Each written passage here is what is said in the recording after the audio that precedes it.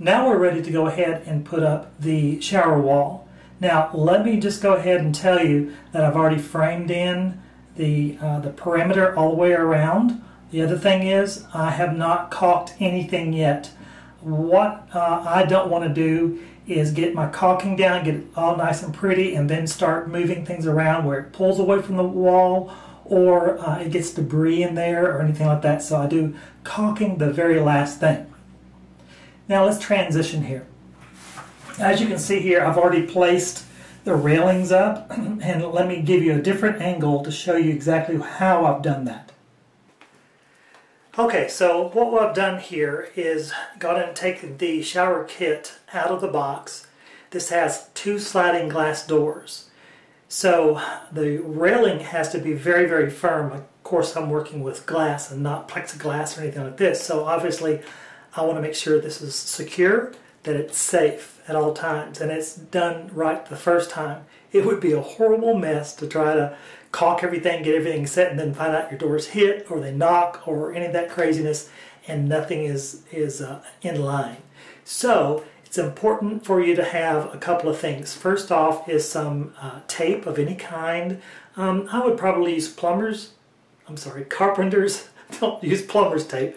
Use carpenter's tape, and also have either a torpedo level or just a long level, any kind that you can get with the small bubbles. I was working with one recently and it had too large a bubble, so it wouldn't give me a true line in between the black lines. So I couldn't plumb anything. That I had to get rid of it.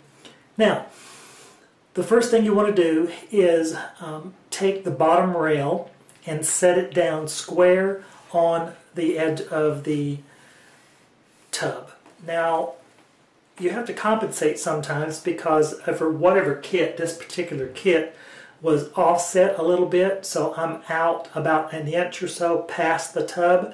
It ideally should be with the tub. However, the client says to me at the last second that he wants a solid wall behind there, so I couldn't go to the studs as usually how these are installed. So I had to come out a little bit by compensating that way to give him a solid wall, solid feel when he pushes up against it.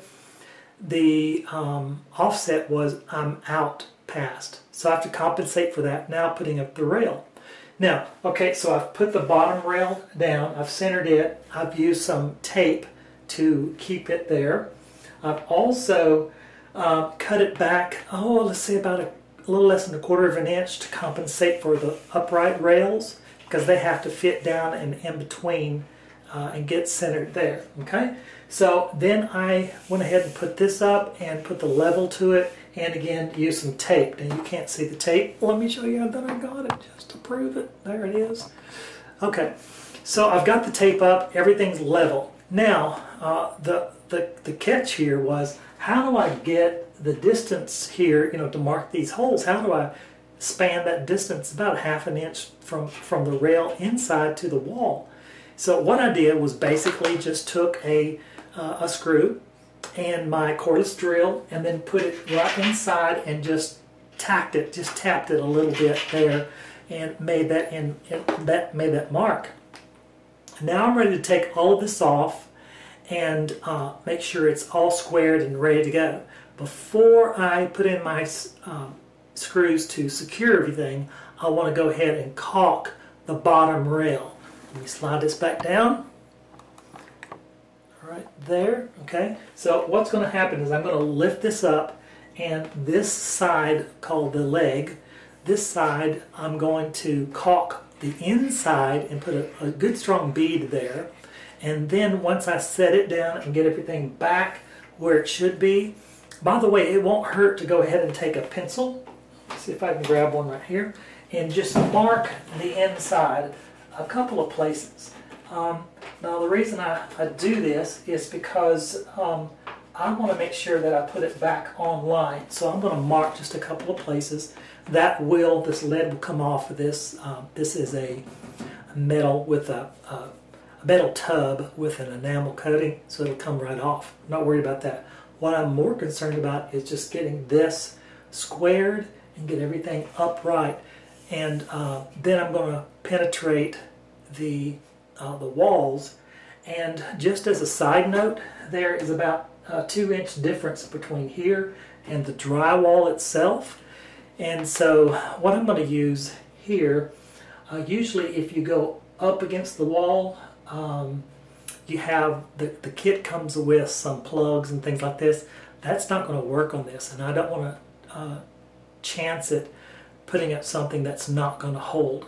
So what I've done is modify this, and I've got some 4-inch nails that screws, sorry, that I know that's going to reach the 2x4, which I installed directly behind these places, knowing that I was going to put this rail up. So that's ready to go, and we'll go ahead and proceed with that. Once everything's set, we're going to come back and caulk the inside really, really good. And so we'll go there and make sure that no water leaks at all. You don't want that. We've got the railing up, the sides up, everything for the sliding glass door. Now we're ready to put the hinges on the top, the rollers, the holders on top, and go ahead and do that. Okay, so we've got a couple of things. First off, we've located the hole. There's 2 holes in here. We've located the holes, and let's go ahead and slide this section on. It clips inside and it doesn't move. Okay? The next thing is we're going to go ahead and put the roller assembly on top and match up the holes. Then I've got a nut and a screw. So I'm going to go ahead, it doesn't matter which one you do, go ahead and match up, get everything lined up there, and do the same thing on the back. Now this is kind of an encasement of a nut and a bolt together. Then I've got 2 flathead screwdrivers. It doesn't matter what kind or where you get them, but you want to make sure that you do this carefully and slowly. You don't want to jam a tool into the glass at all. So one I'm just holding. Okay. Right, and I've got that ready to go there. The instruction says do not over tighten, and I am so not going to over tighten. But I'm going to just get it to where everything's plumb and square and it doesn't move on me. Don't bear down on this at all, and as you can tell, it has a tendency to move and slide. So I've got that now. Well, I'm going to do the other one on this end and then do the other door as well. Now that we've got the bracket up on the wall, a couple of things you want to be mindful of. If you're working by yourself, make sure that the glass door is on a good foundation, that it's not leaning over, that it won't hit something metal, which the wash rag, the washcloth or towel holder is right here. So I just got it on the corner of the wall here behind it. Now the sticker is on my right side away from me.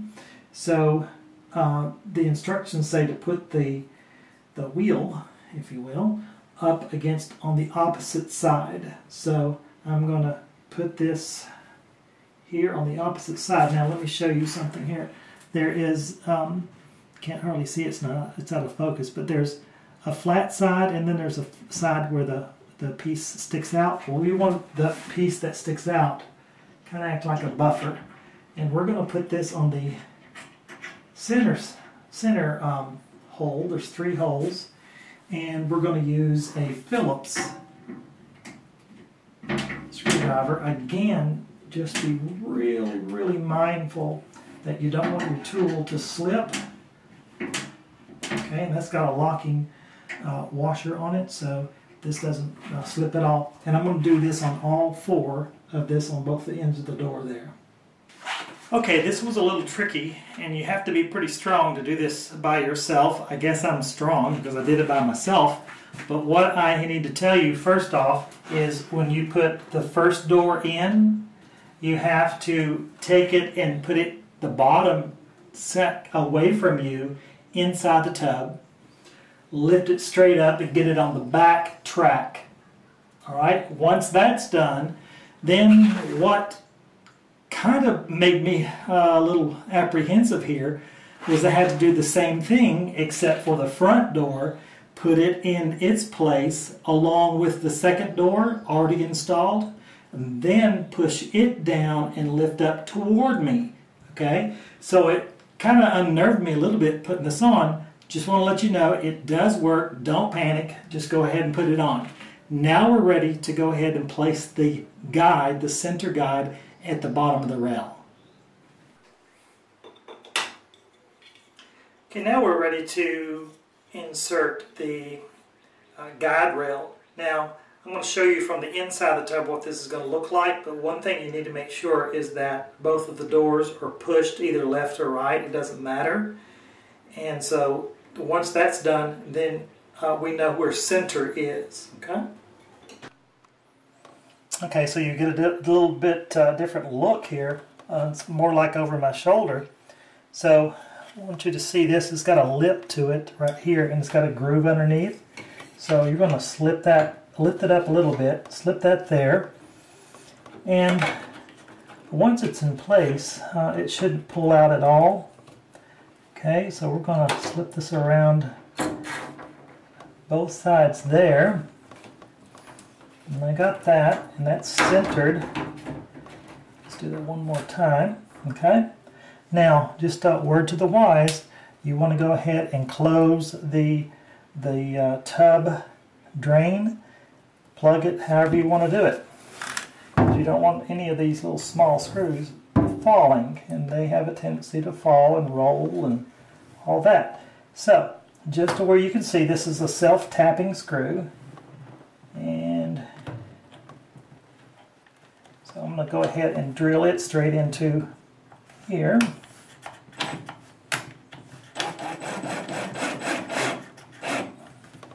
And that's all the way down. And you don't want to put too much pressure on it, just a little bit to make it snug. Make sure you do get those filings out of the tub. Don't want that in your skin. I'm going to do the same thing here. Make sure it's down. Put it squarely into the fitting.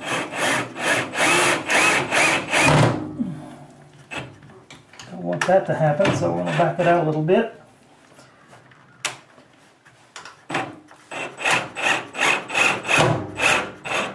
Okay, so that's square now.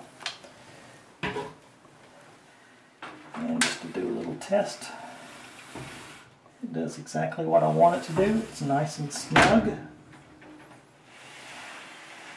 And that's good.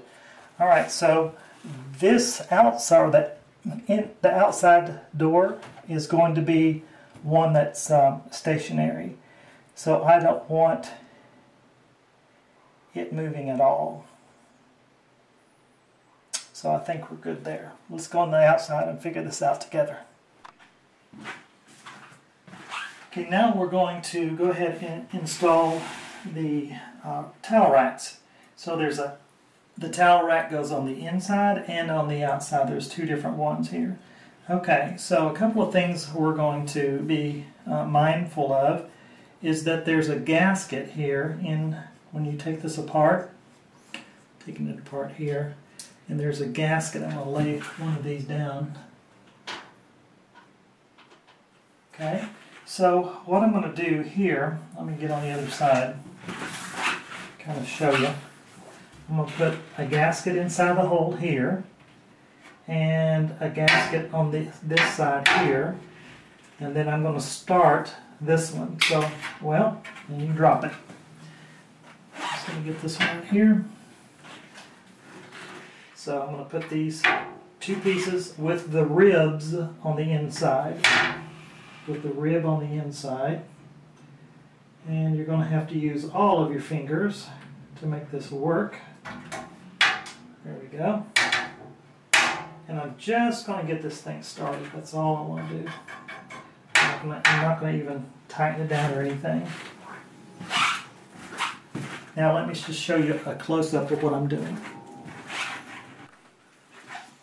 Okay, so I've learned something here automatically, is I'm going to put the gasket with the rib side out into this section. Go ahead and pull up this part, and then once I get the screw in there, I'm going to go ahead and put that together like this. So put this gasket on first, and then then put the screw in the hole, and then once the screw's in the hole, put the gasket on that end as well. So all I'm doing here is just tightening this up a little bit by hand. Okay? Now, they do have a little hole on the inside here of the screw, and where you can put a Allen key wrench in there and tighten it up. So I'm going to go ahead and do that and make sure this is on good. Then I'm going to do the inside as well. Now this is what it looks like whenever the bars are up. Okay, so this will be on the outside towards the toilet. This will be on the inside. This is your inside door, because the water comes down this way and you don't want water getting out behind that at all. Okay, so there you have it, guys. A complete tear out of the tub, the walls, the plumbing, everything put back in. This has been Rick Patterson. Thanks for coming to my videos. Hey, by the way, be sure to subscribe to my channel and catch the next video. See you then.